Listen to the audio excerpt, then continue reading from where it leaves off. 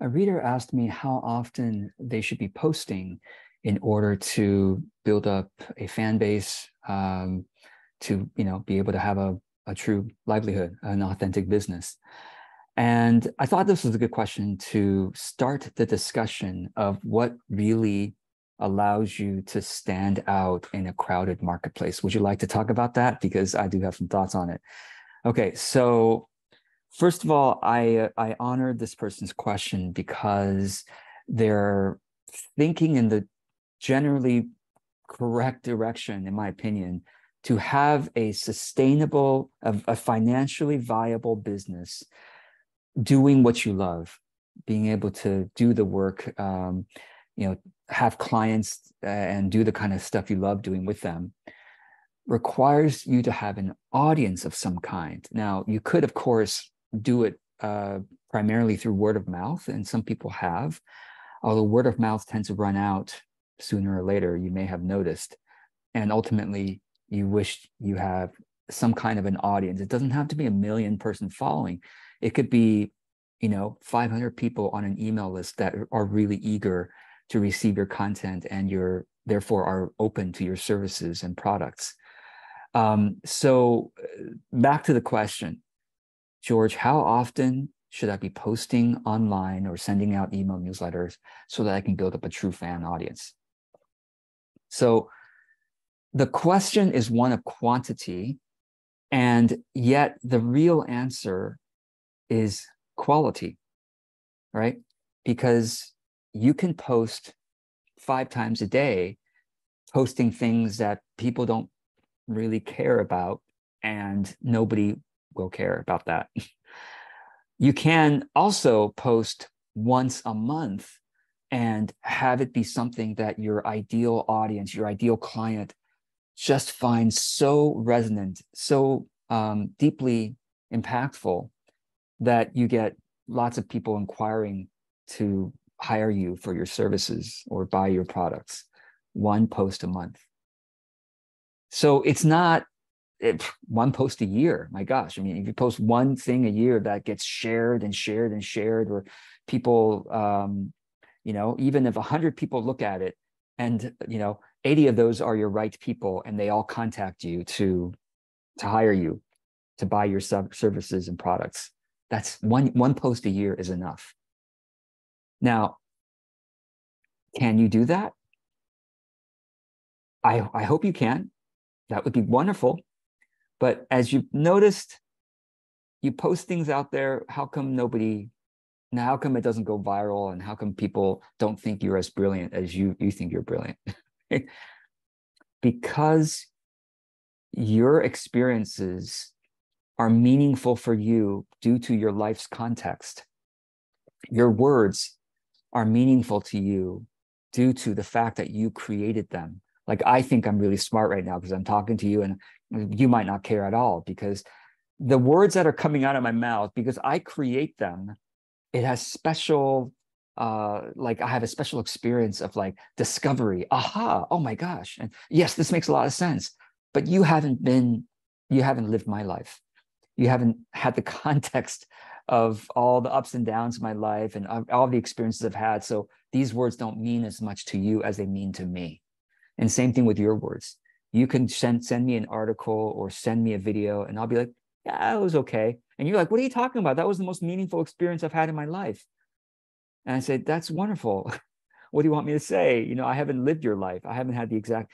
So the reality is that no matter how brilliant you think you are or how meaningful you think your content is, ultimately, it is an act of humble offering to the market, to the audience, and curiosity as to whether or not they actually are, whether they're with you in that experience, whether they too have the same context of life to find these words meaningful, or this art meaningful, or whatever it is you're putting out there.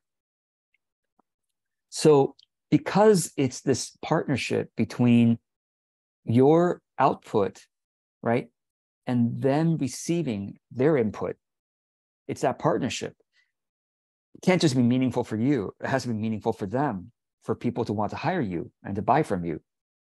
So you can't know because you're not in their head. You're living your life as you should. You're not in their life. So all we can do is to keep on making that humble offering of our ideas, of our art, of our products and services, and coming from an authentic place, which I always talk about, that this is truly meaningful for me. Is it meaningful for you? Oh, it's not meaningful for you? Okay, let me try again next week. Let me try again in 2 weeks. Let me try again tomorrow. And if you can actually have conversations with more of your audience, so you can be, so that you can understand better how to meet them where they're at, the more you can do that, the more empathy you can genuinely create with them, the more you're able to authentically and naturally express in a way that is in relationship to your audience's experience. So, bottom line, we're talking about quality, but yet quality is in the eye of the beholder, right? Whether or not your thing is good, your content is good, your article, video, art is good, you can make judgments about that all day long, whether you have a harsh judgment about yourself or you think you're brilliant or this piece is brilliant or whatever. It's just your own judgment. What matters to your business is whether they think it's brilliant or meaningful.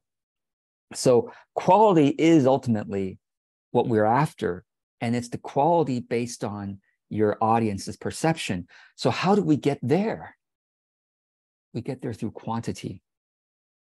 That's the secret. And it's like, if I only put out one thing, I only get to test one thing to see if you like it or not. But if I put out 100 things, then chances are one of those 100 things will be especially resonant with you. By definition, out of those 100 things I put out there, you can rank them from 1 to 100 based on what was most resonant with you, right? So that's the aim. The aim is not quality. This is the weirdest and most counterintuitive. Tell me if you think this is counterintuitive. Don't aim for quality, because you're going to be deceiving yourself all day long. I think I'm brilliant. Oh my God, I worked for 12 years on this thing. It must be really great. The deception is that the longer you work on something, the more you deceive yourself. This is so important. The longer and more effort you put into creating something, the more you deceive yourself on how brilliant or how amazing or how meaningful or how impactful it is. Because you're essentially continuing to impact yourself by working on this thing. You are creating more and more and more context within your own brain, your own mind, your own soul, all this context you have with this piece of content or with this product. You've worked so much on this thing. So you are especially deceptive of yourself. This is why I always urge my clients to think about content in the 3 stages. If you don't know my 3 stages of content creation, please go ahead and search on the internet, Google or Bing. What are George Kao's 3 stages of content, 3 stages of content creation, and you will find the article and video about that. So I'll let you go find that out. But this is why I always urge everybody to do the 3 stages of content, because your first stage of content should be focused on quantity, not quality. You are an inadequate judge of your own content in terms of the marketplace response. So therefore, back to the question, how often should I post, George? So can you guess what my answer will be? As often as you can. That's the correct answer. As often as you can. Because how do I know when you're going to get to that piece of content that's going to make your career? That's going to give you the 80 client inquiries? How do I know? Do you know? No, you don't know either. I mean, you especially don't know, because you are going to be deceiving yourself all the time when you create content. You're going to think you're brilliant or not brilliant. See, that's a problem too. If you think oh, I'm not inspired today, there's no way I can create.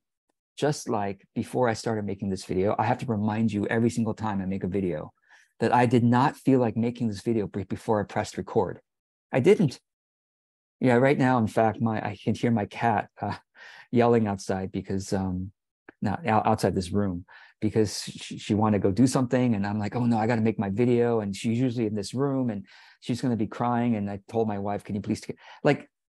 There was this logistical challenge before I press record, but I was here because my clock's at 2:00 on Friday, and that's when I make my video. There's no excuse. I didn't feel like making this. And you could say, George, why don't you wait until, I don't know, Saturday at 10 a.m. when you more feel like making it? I guarantee you, whatever time you give me, I will not feel like making this video. I won't. That's just not how it works. But guess what? Now I'm 12 minutes into it, and I do feel like making this video. We generate flow. We don't wait for inspiration. I mean, sometimes, occasionally it happens, but that's not let me ask you this. Would you like to be paid? Would you like your clients to pay you when they're inspired to pay you? Or would you like your customers and clients to pay you because they're on a schedule of paying you? Let me ask you about your rent or your mortgage. Do you pay the mortgage or rent if you have one, or do you pay for groceries when you feel inspired to pay for them? Or do you pay for them because it's on a schedule and you need to eat, or you need to live? This is the secret, people. This is the secret to a stable business, is you need to be stable about your creating. Back to the question, George, just tell me how often I should be posting. Do you not get it yet? You need to post as often as you can, because you need to test 100 pieces of content to find the 10 or the 30. Test 10 pieces of content to find the 1 or the 3 that are sufficiently meaningful for the audience, where you're like, oh, I want to go more in that direction. So how often should you post? As often as you can. What does that mean, George? Like 5 times a day? No. I mean, well, okay, so let's talk about maximum. Okay, it's easier for me to tell you about a maximum amount of posting than it is a minimum. I mean, I actually, to be honest, I follow some people on Facebook that post several times a day. And as long as I find their content meaningful, it doesn't matter, Facebook, LinkedIn, YouTube or whatever. But as long as the audience finds the content meaningful, they will keep coming back for your content. So, for example, there's somebody I'm thinking of that I follow on Facebook often. When I see his content, I'm like, oh yeah, that's good, and then I like it or love it or whatever. And every time I come back to Facebook, I'm glad to see his content again.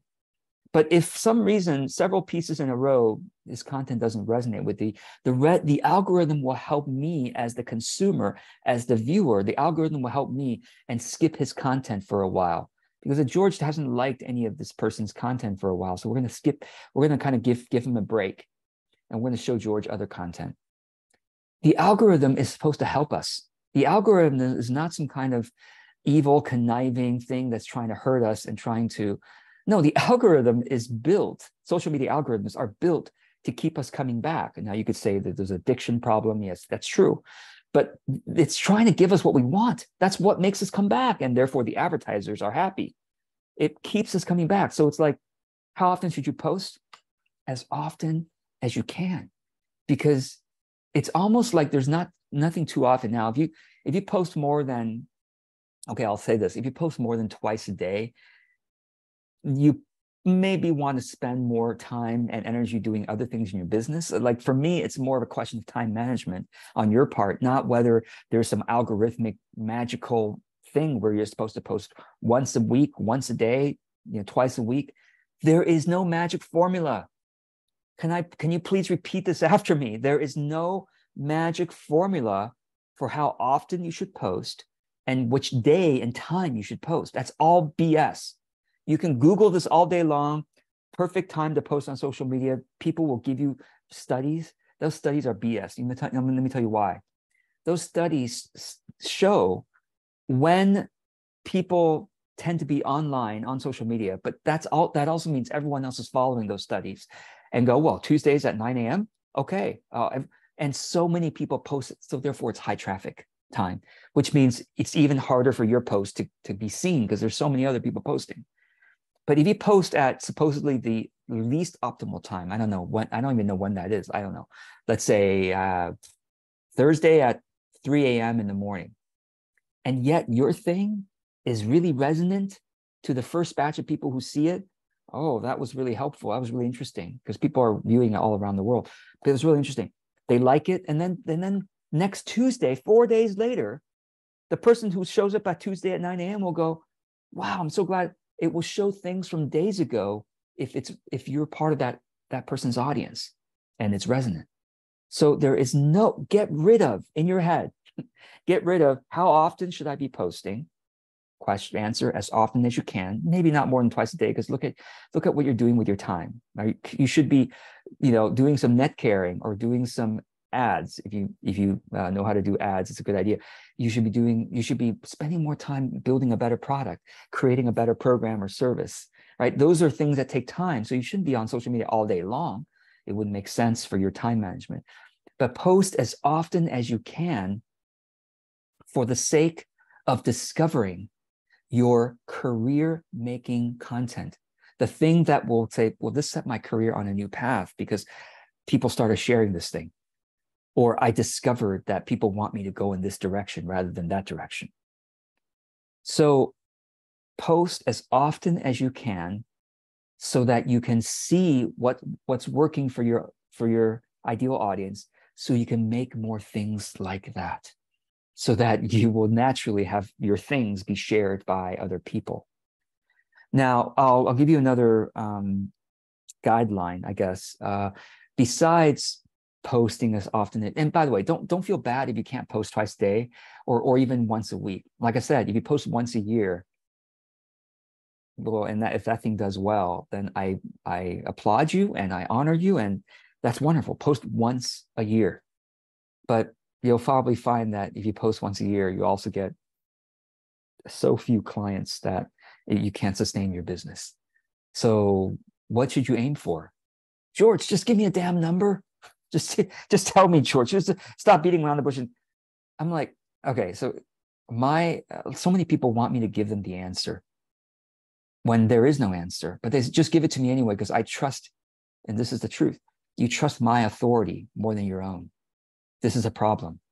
Now, this is what makes me money, but it's a problem for you. I always try to tell you the truth if I can.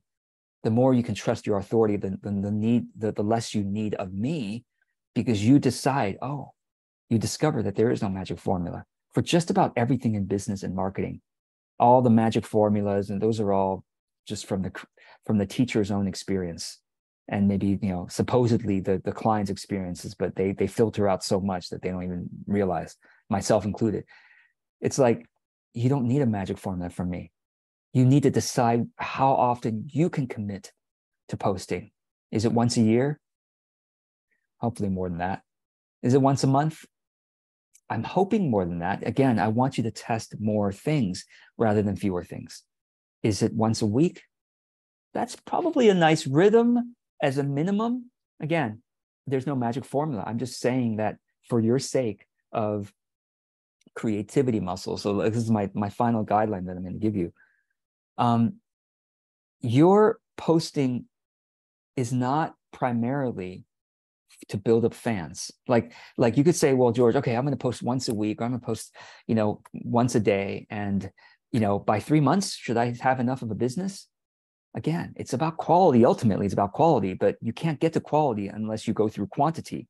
That's the weird counterintuitive secret, right? You have to go through quantity to find the quality when it comes to posting content. So the ultimate and bottom line, and I'm going to end this video soon, the ultimate bottom line practice that I see is what I sometimes call creativity fitness, meaning it's ultimately about you showing up for yourself to explore, and for you to practice your heart of service, to say, well, maybe this thing I'm saying, or maybe this art I'm putting out may inspire somebody, may resonate with somebody. Maybe I'm doing it out of service to them. I'm doing also out of exploration for myself. It's like kind of this Venn diagram of exploration and service. Inner exploration, outer service, and that sweet spot in the middle is creativity fitness.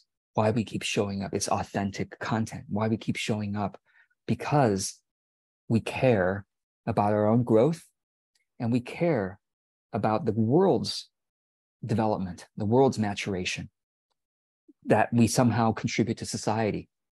Because we care about inner exploration and outer service, we show up as often as we can, again, with some time management boundaries to say, well, not that often, because I have to do other things to make my business run well. But we show up as often as we can because we care, not because so that you can make money. That is a secondary and natural reciprocity that happens when you care enough to show up consistently, no matter if you feel like it or not, whether you're inspired or not, because just like George Kao is never inspired to make content. I like writing even less than videos. Videos, I don't even want to make videos, right? I never did until now. And like I said, only after a few minutes I get into something, then I'm like feeling alive and feeling connected to how I want to serve you, but not in the first few minutes, not before that either. I have to make myself do it. I had to say, no, not make myself like somehow I'm suffering. No, I have to just say, I have to trick myself to say, George, you know, you're not going to feel like it until you press go live or press record after a few minutes, and you'll feel like it. Same thing with writing. I don't feel like writing. My God, I like it even less than making videos. But I have to trick myself, or not trick myself, but just to make a dedication, make a commitment to say, no, I'm going to show up. I'm just going to type. After a few minutes or 15 or 20 minutes, something seems to start coming that I can work with. So I hope this is inspiring. I hope you will rededicate yourself to the practice of creativity fitness. And thank you for joining me for this. And I look forward to seeing any comments below that you'd like to make. Thank you so much.